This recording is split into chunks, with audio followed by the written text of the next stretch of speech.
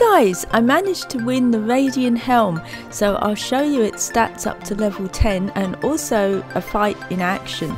So here it is at level 3, which is how we receive it, and it's 10,000 XP and has a hex slot and diamond slot with 12 health, so it's a health helmet, and I'll show you there 360. And at level 4 it goes up to 16 health and 20,000 XP.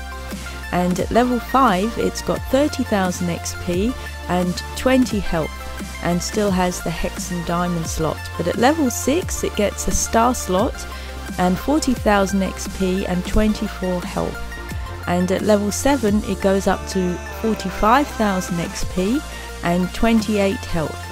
And it is a bit low in health at these early stages, and at level 8 it gets 2 star slots and 32 health with 50,000 XP, and it retains that 50,000 XP at level 9, and at level 10 it gets the 3 star slots and jumps to 100 health and still 50,000 XP. So it's normalized at level 10 like all other helmets at level 10, which are health helmets with the 100 health.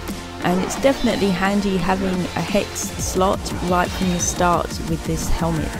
So here it is in action against a level 10,000 muzzle troll, and it definitely looks good with the Thark armor. So it was worth going through that tourney to get it, because it was a tough tourney, especially the last stage with the scratches.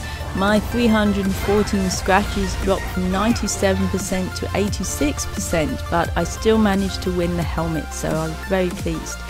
So there it is, and it looks pretty awesome.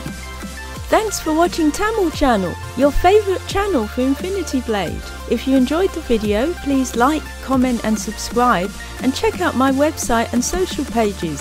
Thanks, see you next time.